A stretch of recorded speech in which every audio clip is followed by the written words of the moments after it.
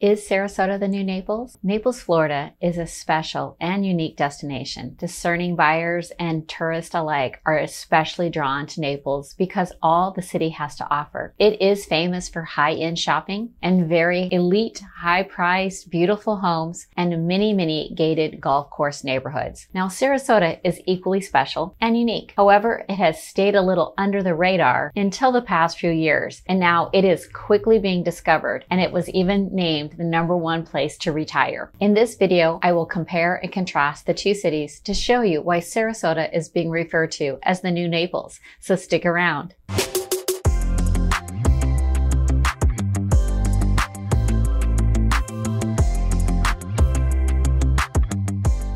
Hi everyone, I am Lisa McBride with Sarasota Neighborhood Experts and Keller Williams Real Estate. Now I post new videos every week about life in Sarasota, specifically what it's like buying and selling and living in the area. If you find this information helpful, please subscribe and leave comments below. Now let's talk about Naples and Sarasota. Sarasota's location on a map makes it a top choice, as Sarasota lies right along the Sarasota Bay and is home to 4 barrier islands that separate the bay from the Gulf of Mexico. We have Lido Key, Siesta Key, Longboat Key, and Anna Maria Island. South of Sarasota, you can find Fort Myers, which is about an hour and 15 minutes away, and Naples, which is approximately 2-hour drive. Now, north of Sarasota, you will find the real perk. It's close proximity to the Tampa Bay area. It is located less than 1-hour drive to Tampa and St. Pete. Now, why is this an added bonus for Sarasota? If you or your kids or grandkids love Major League sports, then you're in luck, because we have pro hockey, football, baseball, and ability to also go to many concerts and events. So Tampa Bay definitely brings a lot of activity to the area. And not to mention, Sarasota is only a 2-hour drive away from Disney World and other mini amusement parks in Orlando and Tampa.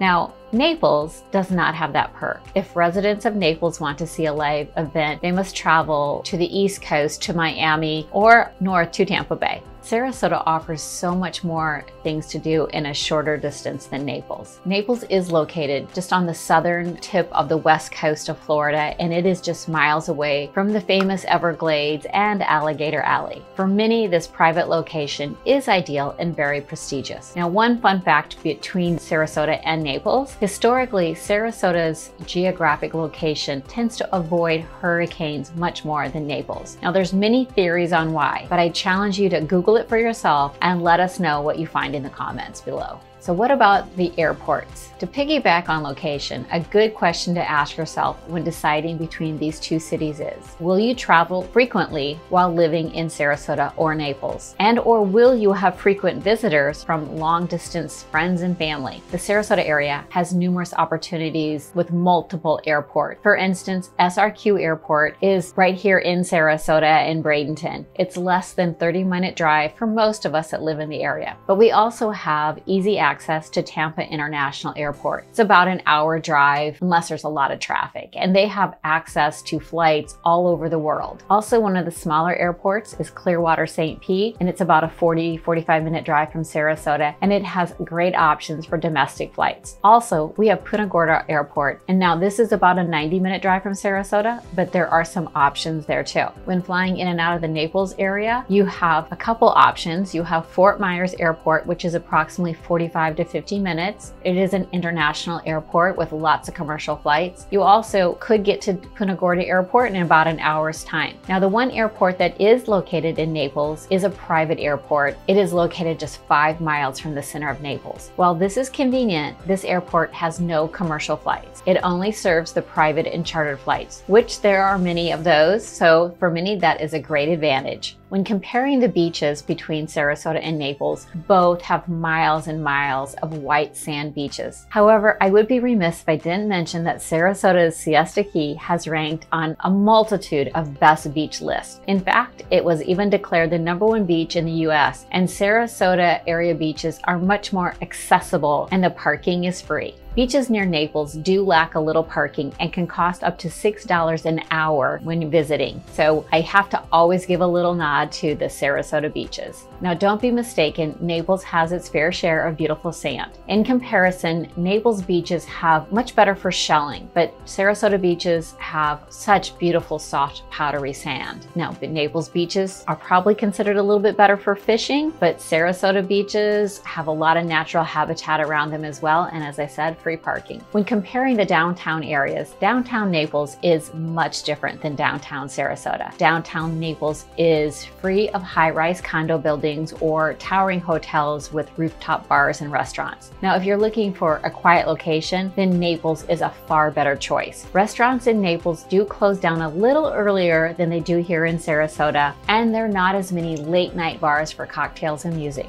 Now, if you're looking for great shopping, downtown Naples on 5th Avenue South is definitely sure to please. This picturesque downtown features so many upscale clothing stores, home goods, anything that you're looking for, you can find in Naples downtown, and it is just a beautiful place to shop. Sarasota Downtown District has a small town feel, but with big city amenities. Some say it's a little bit more cosmopolitan than metropolitan. What makes the downtown area really unique is the centralized location and its proximity to everything. Sarasota's world-renowned beaches are easily a quick bike ride or car ride away. Main Street is only 3.5 miles to Lido Key, which is home to St. Armand's Circle, and it's only 6 miles to Siesta Key. With its tropical charm, rich culture, proximity to beaches, and historical significance, it's no wonder so many people love calling downtown Sarasota home. Now, Sarasota is an art enthusiast's dream. In fact, the downtown area is considered to be the heart of the city's cultural scene and is known for numerous art galleries, museums, festivals, and artisans. You can see a world-class opera at Sarasota Opera House, or admire the art at the Art Center Sarasota, or even take in a fantastic show at Florida Studio Theater. There's many great dining facilities, shopping. There's a lot of diversity downtown, and there is nice mix of old and new as well. So downtown Sarasota, I think, is quite special. As for the arts in Naples, well, it does pale a little bit in comparison with Sarasota, in that it only has one community theater in the downtown area. Now, there's still fun to be had in Naples. They do have the Philharmonic Center for the Arts, and that has been a mainstay of the Naples cultural scene. It offers performances, dance, classical, popular music, a little bit of everything. Also, there's a number of galleries and museums in Naples. Now, if we want to talk luxury though, both Naples and Sarasota have luxury condos and lavish homes. Both cities have champion golf courses, fine dining, and yacht clubs. But in the luxury category, Naples has Sarasota beat by a landslide. Naples' median home price is definitely 20 to 30% higher than Sarasota. It has more multi-million-dollar homes and a number of condos and single-family homes over $10 million. Many celebrities and pro athletes call Naples home. In other words, if you're looking for a luxurious lifestyle, look no further than Naples. Sarasota is more likely to be dubbed as casual elegance than luxury. Now, if you love golf though, Naples is a mega for golf enthusiasts. So much so though, that some residents believe that golf courses are becoming a thing in the past and there's almost too many of them. As the demographics are slowly changing in Naples, many young people with families are not seeing the need for that any more golf courses in the area, and they would like to see more parks, zoos, and nature trails. Now, if you've been watching any of my videos in the past, you know that Sarasota has a plethora of parks, lakes, trails, and nature preserves, as well as wetlands and natural ecosystems. Most notably, we have the Mayaca State Park, the Legacy Trail, and many other places to enjoy family fun. Although Naples is ranked one of the highest for golfing communities, Sarasota does have a multitude of great golf courses as well, such as University Park Country Club, TPC Prestanza, Sarah Bay Country Club, and the Founders Club. So there's lots of options in Sarasota as well. Now, when it comes to real estate, Naples is one one of the wealthiest cities in the United States, with the 6th highest per capita income in America and the 2nd highest proportion of millionaires per capita in the US. There are a number of gated neighborhoods with luxurious homes behind those gates. And so as I talk about the differences between Sarasota and Naples, this is definitely one of the biggest differences. The median home price in Naples is well over $1 million,